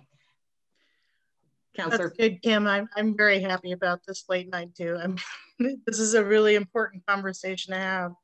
And so this whole thing is just, it's making me think about sustainability of this. And that it's not just educating people to understand what homelessness is about. There's a two-way education piece that has to happen. What I understand is we get a lot of feedback from people. They can just be driving by and see something and not necessarily living next to it or working next to it, but people are troubled by it. And when they see that, and then it's just mounting. But we're not just talking about adults, right? We are talking also about kids and families. So I want to be sure, because we haven't really said too much. We're assuming that all families get sheltered, right? And that's not true. So I think that there's a lot that has to happen with education, and maybe here with the city that we could do a lot to be engaged with that conversation that people have and do the education piece. But this is really hard for people who nobody's asking for this problem, right? Nobody's asking to be homeless. Nobody's asking to have to deal with homeless or be near homeless. However, you know, it disproportionately affects people in our city. And I think that is something that people are going to really focus in on because it's just so obvious. So there's a lot of education that needs to happen. And I truly appreciate all of your hard work. I really do. I don't know if I could do it. It's a hard job, right, to go into every day, but I at least maybe we can figure out some ways that we can help you that would make this easier for education. And we are incredibly privileged to do this work. We are incredibly privileged to know these friends and to know their stories and understand better why they're in the situations they're in, and they're heartbreaking. They're heartbreaking. And I've had multiple times where I've heard a story, the trauma that someone's been through, and in my mind, I can say, yep, you know what? I'm with you. I'd probably be using drugs too, because that is just too horrible. And it's our job to bring some sort of compassion, kindness, and love, and support them, and then start moving towards, okay, how do we work through this trauma? How do we work towards self-sufficiency and move away from just, trying to cover it up, which is so difficult. So no, I appreciate that. And education is key on both sides. I mean, we're doing a ton of messaging with our homeless friends all the time. Guys, don't make it harder on yourselves. This isn't helping. And so it is a two-way street, and we'll continue to do the best we can. I do appreciate your kind words.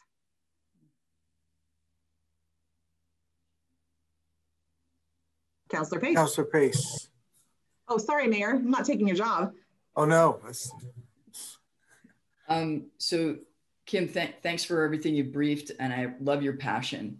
To flip it a little bit, and I was looking at my notes from the folks who were speaking in the beginning of council.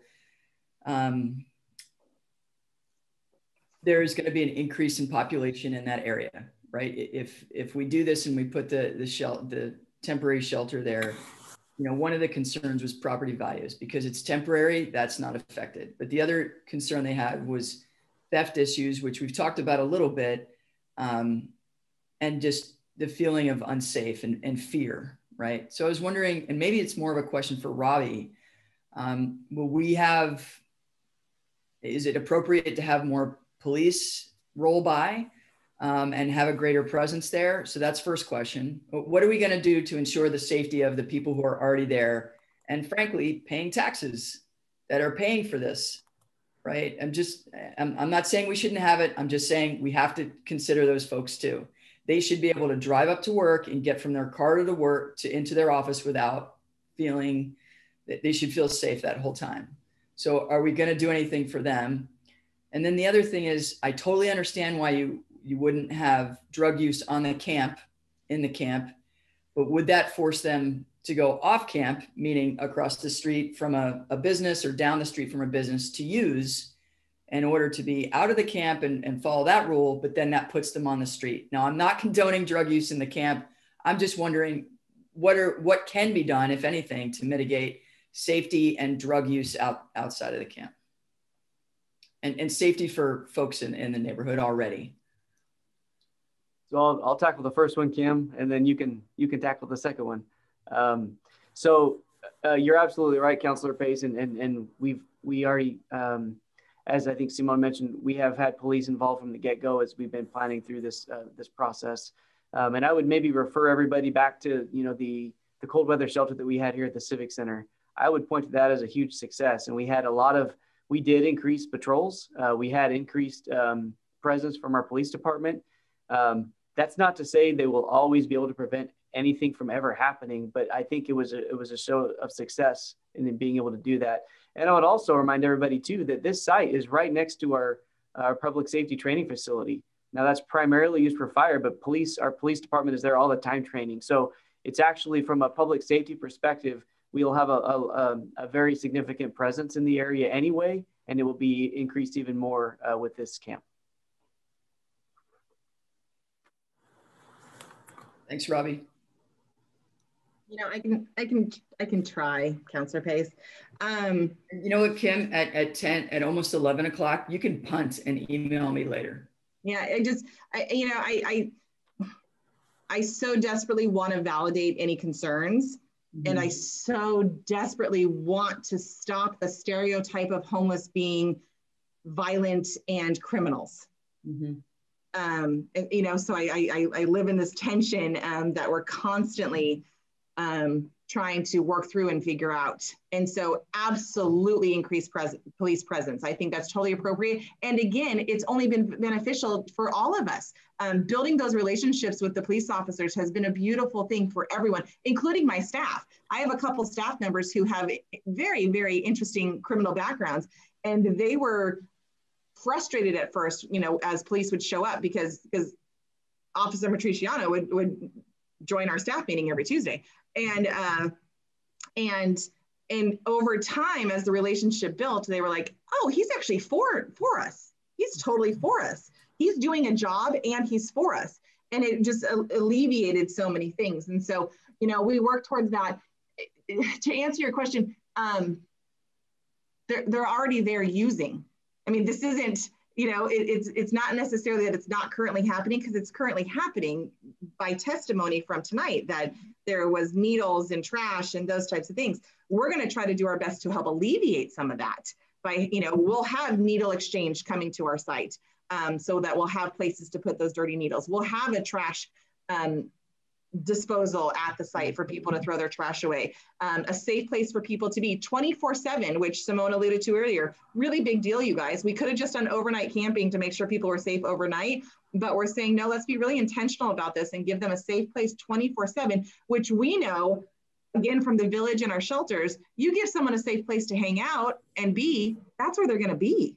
Right. And it provides stability, right? There's less upheaval in their lives, right? Yeah. So less necessity to self-medicate, so to speak. So absolutely.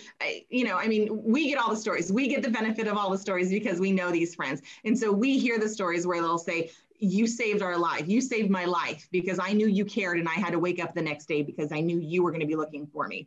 And it's those types of things that keep us going and want to make sure that we're putting all kinds of different programs in place to make it happen. And then also taking appropriate steps to make sure, you know, if it's building relationships with the neighbors or like the city's giving them a voice, it's so important. Increasing police activity, making sure that we're monitoring not just our physical campsite, but the area around us, doing walkarounds and make sure that we know what's happening and where people are gathering and if they're on business property or walking through, and, you know, so that we can, you know, come at it from the beginning. It's not something that is told to us. We know about it and can say, hey, listen, hey, city, we have this issue. This is happening. How can we help work towards, you know, alleviating it? So it's all the things all at once. And we will do our darndest. You know, the Civic Center, thank you, Robbie. I would agree with you. It was such a success.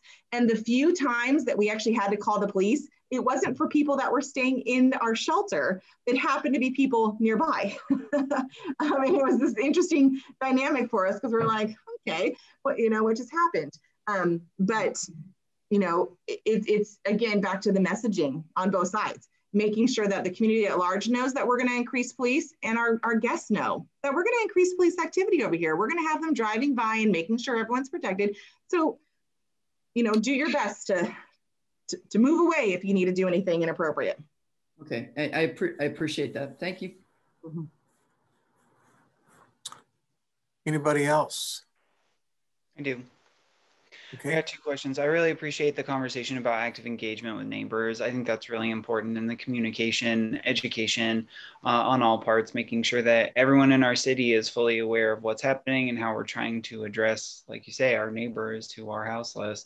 One thing I've heard that is done, and granted, I don't know much about this, so if it's totally off base, let me know, is like a good neighbor agreement. So working with neighbors on trying to be able to establish something. Is that something we've considered at this site? I think that might be something that helps, especially since it is in terms of residences, it's a fairly small number. And then also being aware of the businesses as well and the folks who work there, who spend a lot of their time there. One of the things we did at our Beaverton shelter, which was a Halton Hills Park and Rec center, and next door was a church, which ultimately had a preschool in it. And we went over and built relationships. We gave them a phone number so that they had a contact to call anytime. Anytime there was a situation where they felt uncomfortable, unsafe, pick a term, we wanted to be accessible to help alleviate those or have the conversation. We had a gentleman at that shelter who had pretty severe mental health, and he would have episodes where he would just scream. That can be really scary for someone, particularly one of the workers would get to work usually before 7 a.m. and it was still dark outside and there's a man outside screaming. She's like, oh my goodness, you know, I don't know what's happening. But we were able to communicate with her about our friend John and talk her through why John does what he does and when he does it and how we're going to do our best to move John to a different area. And that diffused any concern. And we're just big fans of that. We're big fans of being accessible to any neighboring businesses or residents so that, you know, A, you guys don't have to field all the calls if you don't have the answers. And our relationship building policy and the culture that we have is not just with our homeless friends, it's with the community at large. We want to have relationships so that we can have these great conversations and go, okay, how do we work best together? Because we all live here, so let's figure that out. So we're totally open to that, whatever that looks like. Good, good. That's good to hear. The second part of my question, I only have 2 questions. Or no, I have 3, sorry. But the second one is about services. So you talked about all the services you would provide, and you talked about, you know, basic sanitation, water, a place for people to store things, to camp, to sleep. You then talked about mental health and addiction, and I just want to make sure. What I interpret from you is mental health and addiction services will not be available there at the moment due to a combination of funding constraints and lack of staff capacity. Is that correct? It is. I mean, that was actually perfect wording. Okay. You just nailed it. So we are in a, you know, a battle of whatever.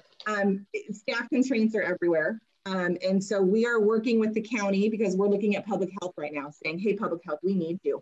We need you in some big ways. How do we make this work?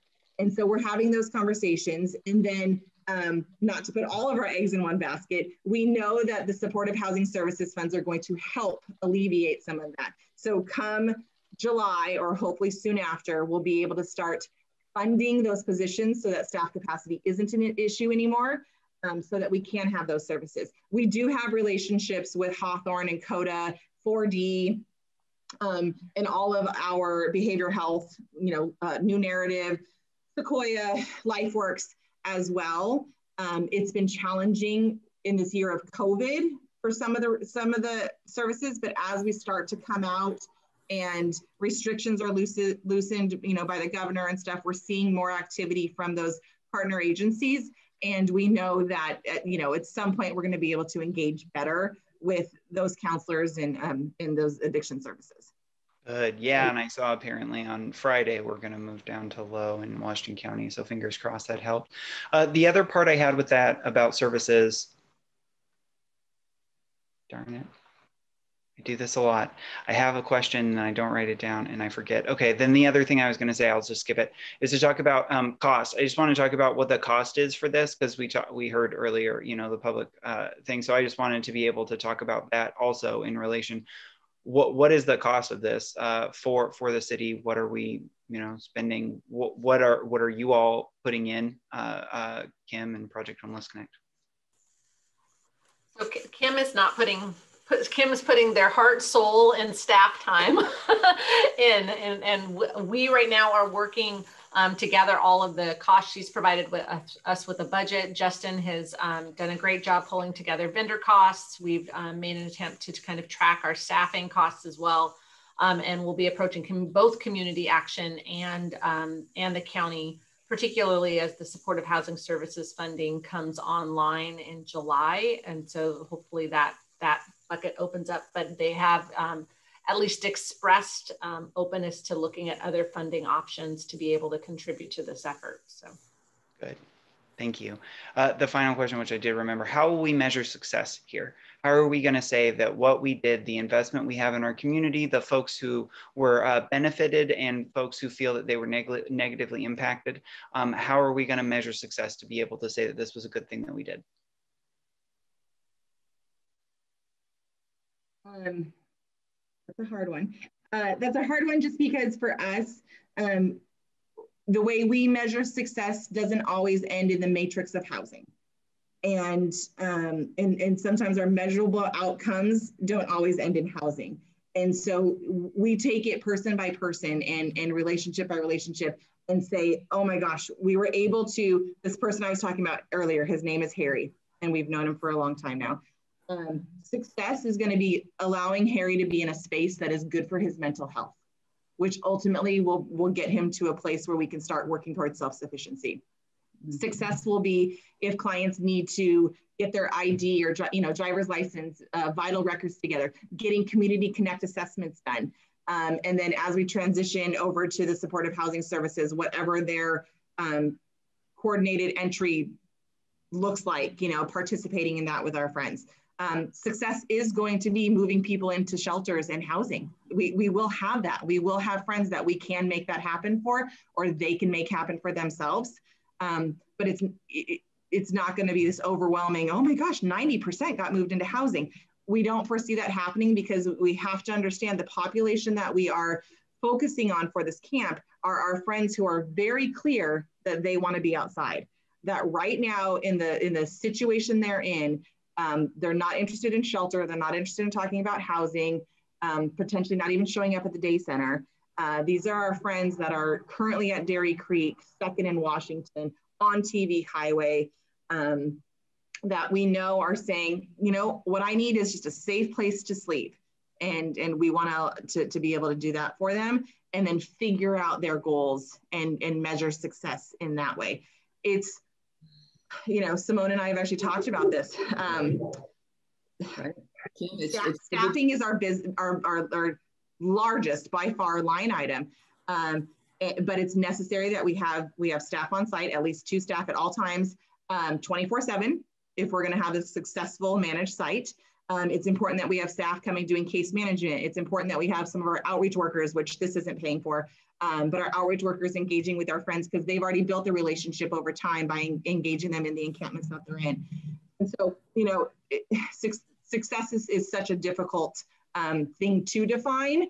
It's the Civic Center, you know, it was open for 44 days and served more people in that time frame than any of the other shelters in the county, because, and it wasn't strategic, it just kind of happened this way. It was the coldest weeks of the year, and we were able to bring people in, those friends that were like, I'm not going into shelter, I'm not going into shelter, and finally we're like, darn, it's cold, I need to get inside, and bring them in and get them into safety, and that's success. Hey, Kim, I'll say it, not dead. Right? You guys, that sounds terrible. Yeah, no, oh no. I mean, every baseline is going to be different, right? You know? The severe weather shelter system started 13 years ago because someone in Hillsborough died of hypothermia. I mean, that was the cause and effect, was this happened, let's do this. Last Wednesday morning, early in the morning, we received a phone call from one of our officers that one of our friends had passed away.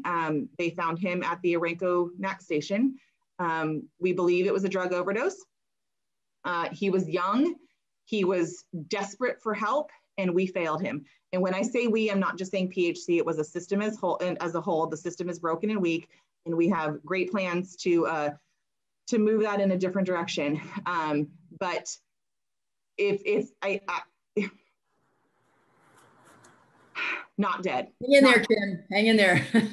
Not dead is the, and it's a terrible thing, you know, but sometimes that's I don't know, you know your business better than I do. Sorry. No, I mean, there's days where we will repeatedly say to someone, I want to see you tomorrow. I need you to show up here tomorrow. I need to see you. And we make it selfish. We make it about us because we need them to hold on to something tangible and go, crap, Kim needs to see me tomorrow, so I'm going to show up. So tonight, I'm not going to do X, Y, and Z because Kim is telling me that she needs to see me. That's success. They show up the next day and they're still alive. We're going to call that a success. Now, again, we're going to be able to move people towards self-sufficiency and get them into, you know, some of these programs that are coming online, or even potentially housing. And those will be great successes that we want to share as well. And we're also going to share the goals that they've set for themselves that for you and I might seem small, and call it success. Sorry, you guys. See, I could talk all night about this. No, alive, positive.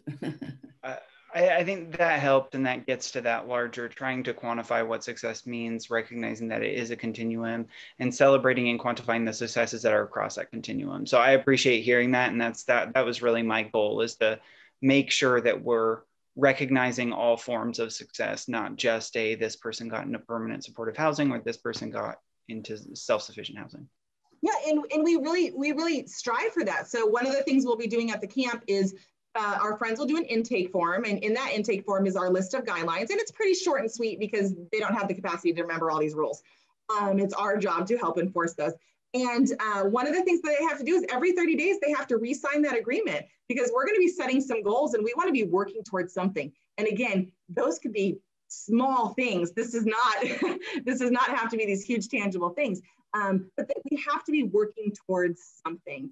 And so every 30 days, we'll re-up with everyone and make sure that we're all on the same page, and in that case management, be, you know, encouraging and pushing and nudging towards something better for themselves, whatever that looks like. Kim, and oh, sorry, ma'am. No. I was just going to say, I think this is a really good, this is a good kind of return back to the original of the city council priorities and what even got us here, and having the conversation with Project Homeless Connect and with community action about how to meet those priorities, how to make long-term investments, how to make change regionally, how to work with different partners, and how do we tell that story. And so as we look at the ARPA funding and how do we utilize that, do we utilize that to purchase a property and then convert that? And then we still, at the end of that, have to have outcomes that we're measuring. And I know we're going to be talking to you about a framework next month. But one of the recommendations coming with that framework is that we have some targeted investments towards houselessness. But I think the rest of that conversation will also have to be about when community members ask us what the return on investment was, how do we tell that story, and how do we educate ourselves? How do we make sure that council is educated and that we as staff are? Another plug for our community services coordinator position being filled. But you know, we can assist council with being able to tell this story by doing community engagement, by being proactively communicating, and by being very transparent, not just in a site like this, but as we continue doing this work and having it move forward. Because what we're hearing is that neighbors right next door who don't understand homelessness are really challenged, and even some people who understand homelessness are challenged. But the community broadly wants change, and they want something different, and they want different outcomes. So staff will continue to do this work, and we'll make sure that we're utilizing funds in the most appropriate and effective way possible. So. Thank you, Simone. So Kim, I thank you for your work, and it's not just a current thank you, it's also a thank you, you know, going back. And, you know, having volunteered with, you know, PHC, having seen former students and parents, you know, at different shelters, I understand the lifeline that is provided. And I appreciate greatly the fact that, you know, the heart that you have and your team has for serving is matched by, I guess, a skill set that allows the results that we see, if that makes sense. Because sometimes we see folks who go in and their heart's in the right place, but there's not a skill set. And so the results fall short of where it might otherwise. So thank you very much for that. One of the questions that came up earlier tonight was, where is the community betterment? You know, where is the advantage, and how is the community improved? And so to Councilor Martin's question about, you know, how do we measure success?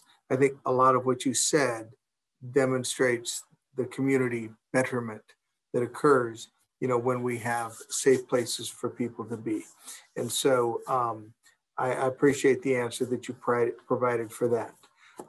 You mentioned that there will be, you know, opportunities for needle exchanges, which is good, keeps needles off the, you know, hopefully, you know, off the streets, off the fields. You know, but is there, if people are going to use, and I know and recognize you don't have control of the off-site behaviors, but then I would, you know, whatever it would, however that message is delivered to our residents and friends, you know, that if drugs are going to be used, don't go into the neighborhoods. You know, that's, you know, that's, you know, whatever, you know, that's fill in the blank, disrespectful, it's not cool, it's, you know, it's counterproductive, it hurts you and the work that we're trying to do on your behalf because you lose allies or potential allies. I mean, whatever the message is, and it may be individual for each person that's there, but that would go, I think, and address some of the issues of where drugs are being used and offsite behavior. So with 30 people, you know, with 30 pallets, if you will, how many people do we anticipate, you know, would be served? Do we anticipate that they're, you know, we're likely to see, you know, 80% of those pallets full on any given night? You know, do you anticipate that we're frankly going to be full with 30 individuals? You know, so I guess that's one question. And then, you know, for food and things such as that are provided, you know, is that just all packaged and processed, or is it cooked and prepared, you know, and brought in, or, you know, what might that look like? So to your first question, our goal is to have 25 like set sites for folks, and that would be at 100% pretty consistently. And although there'll be a little ramp up time, we know that we'll get to that. And then we would like to have 5 beds available for hospital discharge and any police engagement. So if an officer were to find someone at the wee hours of the morning and they were interested in coming to the camp, we would have a bed available for them or a tent available for them. So that is kind of our goal. We know, you know, with all the things, the shelters, the village, the civic center, we get to 100% capacity within a short amount of time. And then, you know, we usually stay there depending on turnover. And that has so many factors to it that we could dive into. And so our goal would be to be at very high capacity on a very regular basis, because we want those friends that are, like I said, in Dairy Creek and on TV Highway and at 2nd and Washington to come and utilize this camp instead of those public spaces. Food and stuff, it's a combination of all the things. And so we try to make sure to have what feels like a home cooked meal for friends, partnering with Sunrise Church, as you well know, Steve. And then also other items, snack, you know, to-go items. We have a bunch of churches right now that are re-engaging in their volunteer opportunities. Their small groups are starting to meet up again, and they're looking for ways to volunteer. And so like today we picked up 50 sack lunches from one of them to have readily available for our day center engagement and stuff. So it's a wide variety of a lot of different things. And then our friends are pretty self-sufficient in their own ways. Very good, thank you. I think, you know, looking at the time, I think that's, I'm good with that, and I appreciate you sticking with us. You know, Justin, you know, Pat, Simone, everybody. And so, Robbie, one last thing. I guess one of the comments that was brought up is that, you know, this would violate multiple municipal codes. Can you address that as to whether or not it violates multiple or any single code? Absolutely, yeah. Everything we're doing is in line. As Justin mentioned earlier, there's a temporary use permit that would be issued. Justin, hop in if I get any of this wrong, but we'd be in line with our codes to do this. Also, from a budget standpoint, we have budget already identified, you know, to be able to work with this. So we believe we're in line with everything we need to be. And the temporary permit is consistent with what we've done when we cited this at the Civic Center, when we cited it, you know, at the Salvation Army during this last summer. So these types of temporary permits, you know, again, with the RV site over at the fairgrounds, as well as the safe camping site, each of those has, you know, had the permitting necessary. So none of these things have been outside of or in violation, conflict, whatever, with municipal codes. Okay. Correct. Justin, did you want to say something on that too? No, that's correct, Mayor Callaway. We've really tailored the scope of the work to make sure that we're not triggering, land use or development triggers that would require further process. The camp that's proposed now doesn't meet any of those triggers, so it would be well covered under a temporary use permit. Now, the temporary use permit is good for 90 days, upon which time extension requires a trip back to council to approve that extension. Okay, thank you. All right. Thank you, Mayor. Thank you, Council. We so appreciate you being champions for this important issue and taking the time to talk this through. Simone asked if I wanted to be on for the entire meeting, and she said, I can just text you when it's your turn. And I decided to stay on for the entire meeting, which was very informative, and it just shows the scope of work that you guys do and all the things that you're part of and your dedication to the city and making it better for everyone. So thank you for all of that. And I learned about things that I probably would have never known about. And we just, we're excited to partner with the city again and continue to help our homeless friends in whatever ways we can. Thank you. Simone, last words?